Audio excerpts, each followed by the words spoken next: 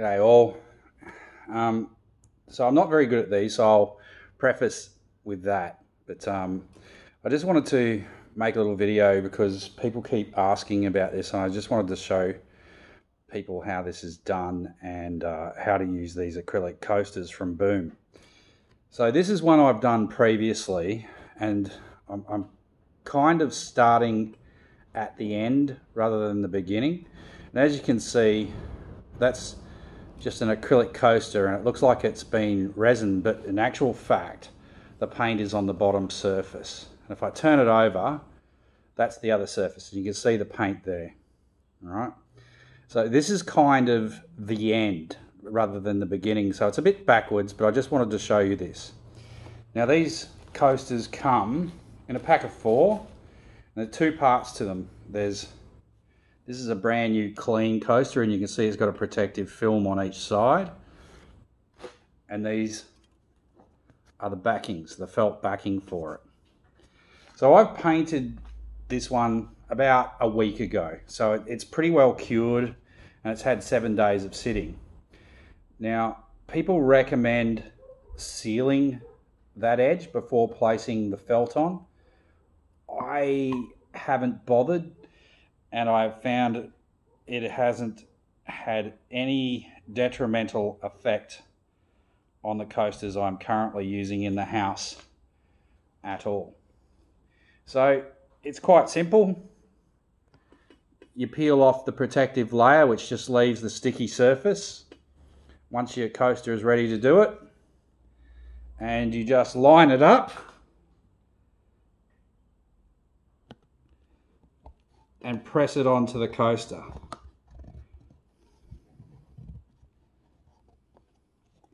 And as you can see, you now have a beautiful coaster that you can use in the house for whatever you want to use it for, or perhaps sell it, I don't know. But I just love them. That one's going into my house. That will take a cup of coffee with no detrimental effect to it whatsoever. So how did we get to this point? Let's go there. So a few handy tips. These coasters need to be dipped into the paint. You can't just paint straight onto them. Now, I think this is an essential tool for every fluid artist. What it is simply an art wooden panel, and it's covered in a high temperature Teflon barbecue mat. And the reason I do that is because you can cover it like a book. It makes a nice solid surface, and whatever you paint onto this, once it's dry, you can peel it off like a skin. So you can put your art into a photo frame, cut it up to make jewelry pieces, whatever you want. It just makes a beautiful skin that you can use. But it's also, because it's wooden underneath, provides a nice hard surface for when you dip objects into it to pick up the paint. And I'll just get rid of this little fly. So this is what it looks like when you buy it from the hardware shop. It's just a hot plate liner or a barbecue liner, and you just cover it like a book. And as you can tell, my children suffered awfully at school because I was terrible at covering things. But that doesn't matter. All right. So the other thing I'm going to do today is to teach you a little bit about this pastry brush swipe, which I've been using a lot of lately. Now this is nice and small because I only want to do a coaster in this case. But I'm just going to run through that process quickly for you as well. Now, I'm using the Boom gels that I have a lot of because I'm actually running very, very low on supplies. So we'll just we'll go through those. Now, here's another little tip. I'm using this suction cup, which is a mobile phone holder that I used to have for my car.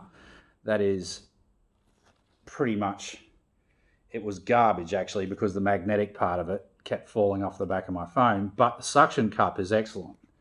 And what that does, I'll just bring out the last coaster, is if I place that on there, I can now dip my coaster straight in, hold it steady, and pull it from the paint in one smooth move, so I can maintain good detail without getting too much paint on my hands. Another tip, always leave the coating on both surfaces of the coaster until you're actually ready to dip. It protects it from dust and little grime and etc. from getting on the coaster. So let's start with the painting. I'm going to put a base of Boom Gel Pinnacle sand down as my base. I quite like this colour combination. Now, usually when I do videos, my paintings end up terrible because I get all nervous and ruin them because I want them to be perfect, and they never are. But we're just going to go with it today, and it's more about how to use the coaster than the actual quality of the painting. Now, all I'm going to do is start in the middle,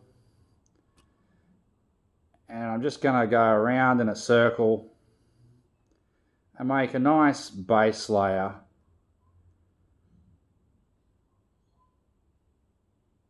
in which to do the pour. Now, the biggest mistake people make with Boom Gel is they look at it and they treat it the same way they would a mix of acrylic paint. Now, the Boom Gel is quite elastic. It's highly pigmented, so you don't need a lot to actually get a real subtle effect. So I never, where possible, cross over the Boom Gel when I'm pouring a colour. So I'll always pour it in one layer only, and you've got to give it an ability, and it has a fantastic ability to self-level. So you don't need to be too concerned about missing a little bit, because it will self-level. And I always, when you're doing these coasters, just get rid of any little air bubbles that you see or any little defects, because that will transfer to the acrylic coaster.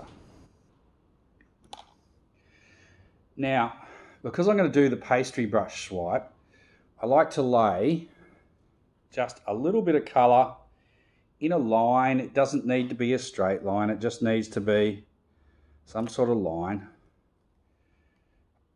And I like to put the main contrast colour down first. So whatever your base colour is, your main contrast colour down first. And then follow that with a contrast to it. And this time I'm using black and white.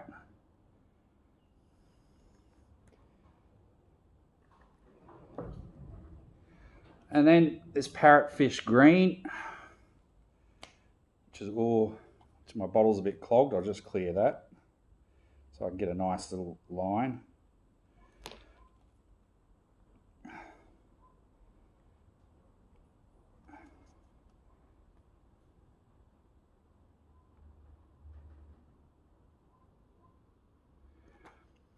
And my favourite colour with all of these pastry brush swipes is metallic silver. What it does is it tends to blend with the colours brilliantly, and even where it maybe not show up, it'll give the piece this metallic shine and sparkle, even if it absorbs or drops into the paint. It's just a fantastic colour. Out of all the metallics, the silver is my favourite.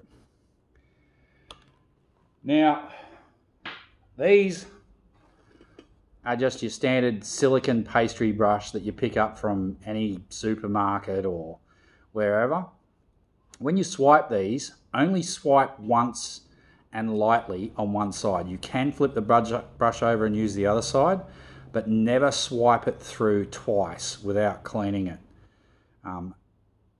Because it just gets really messy really quickly and you'll lose the flow of it. All right. So what I usually do is just start in the middle and just drag it out and just form nice patterns with it. You can do all sorts of things. There's no real rules to this. You just have fun with it. And if you've got some thick lines, grab another brush and pull it out.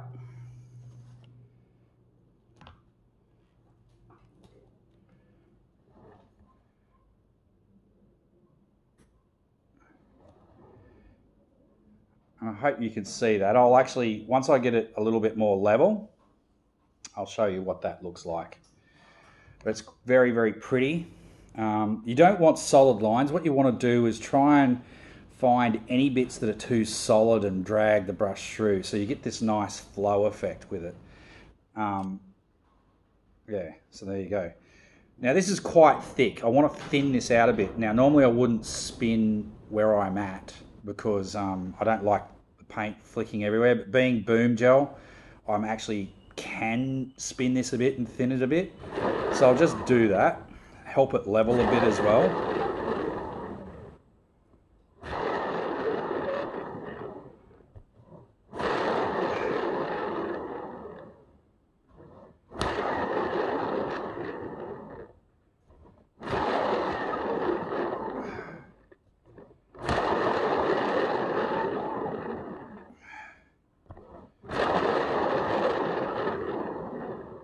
And that'll do us. All right. So I like that. So all we're going to do now is just remove the side we're going to dip, the protective coating on the coaster. So that's now the face of the coaster.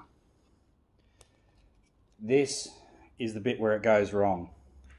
So you need to pick the part of the painting that you really want to keep, and you want to minimize too much movement of the coaster once you dip it in the paint. Now, the reason I like a firm surface, if you've got a soft surface like a canvas, it can actually compress and you can get a big air bubble under it. So when you go to pull the second coat off, you'll end up with a large gap on the coaster. So you've got to be real careful of that. So all you do, pick the part of the painting you like the most and dip the coaster in. Try not to move it around too much. And then pull it up. Now, that there looks quite rough. But trust me when I say to you, leave it alone. It will self-level through the drying process and will keep you in good stead when you go to dry it. Now, notice these little air bubbles? Just very gently make sure you pop them, because that can cause you problems later on. Being very careful not to touch the surface very much. Now, normally I wouldn't do this. I'd let it dry. But what I'm going to do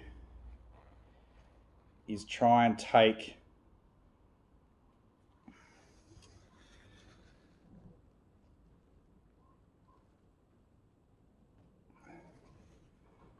the coating off the other edge to show you what it looks like. So just clean the edge so I can grab it. The suction cup's a little bit good, so I pulled that off. Now I've got to be very careful here because this is not easy when you're dealing with wet paint. So,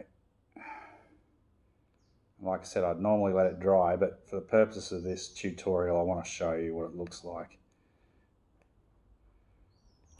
I wish I had better eyes and sharper fingernails, but I don't. So just bear with me for a second while I get this to work.